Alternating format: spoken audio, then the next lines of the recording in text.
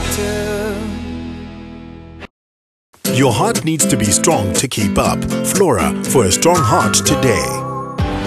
Radio and TV presenter Koula has always been passionate about her health and strives to live her best life.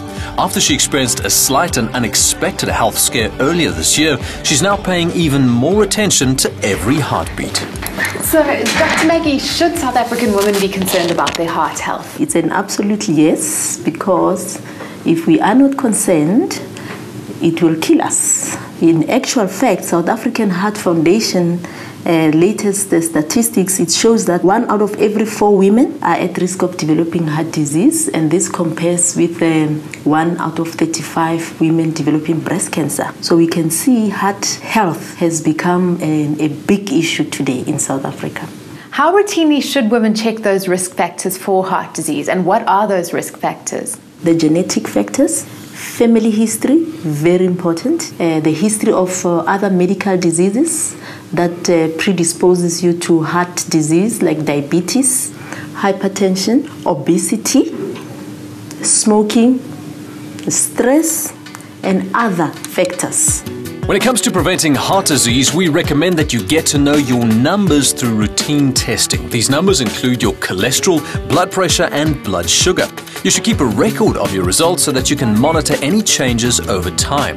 Keeping your numbers in a healthy range and maintaining a healthy body weight does wonders for protecting your heart.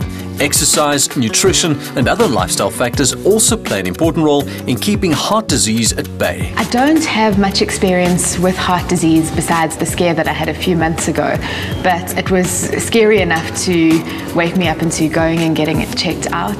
I was probably about a month before Comrades and doing the bulk of my training.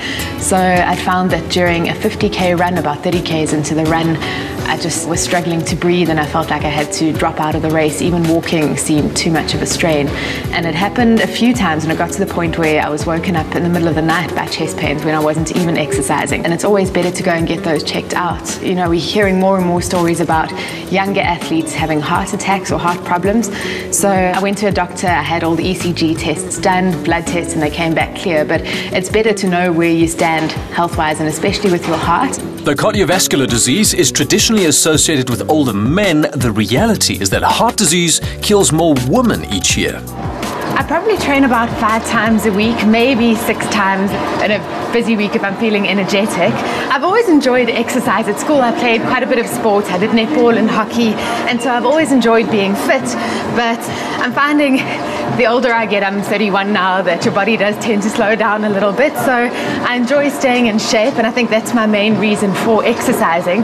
And also I do love cooking, and I'm a bit of a chocoholic, so they kind of work out well together. I find I can eat more chocolate if I'm exercising more, and I think that's quite a good deal. Every lifestyle decision you make does make a difference. Studies reveal that smokers and those living with diabetes are up to 3 times more likely to develop heart disease as they get older. Well, my fitness tip for ladies is I found that it's often good to be accountable to someone. So if you have a training partner, you're less likely to cancel your gym training sessions. You've got a commitment, you've got to meet someone at a certain time, and it's really good in terms of making sure you get out of bed on time or head to gym straight after work. And a combination of cardio and weight training is generally where people see the best results as well, so something to keep in mind. I really enjoy low GI foods, and I find that those are good just in terms of keeping your blood sugar levels consistent. They're good for training as well.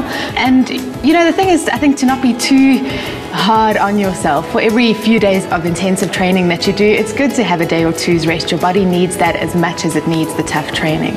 Regular, moderate exercise is not only a minimum requirement, it's good medicine. We should all aim to get our heart rates up for at least 30 minutes a day, most days of the week. So that's how I keep healthy. You've seen what my workout is. I do that about 5 times a week. And if I had to give my heart a score out of 10, I'd probably give it about a 9. Healthy mind, healthy lifestyle, good food, and great friends and family keep me happy. Your heart needs to be strong to keep up. Flora for a strong heart today. I want to live the best life.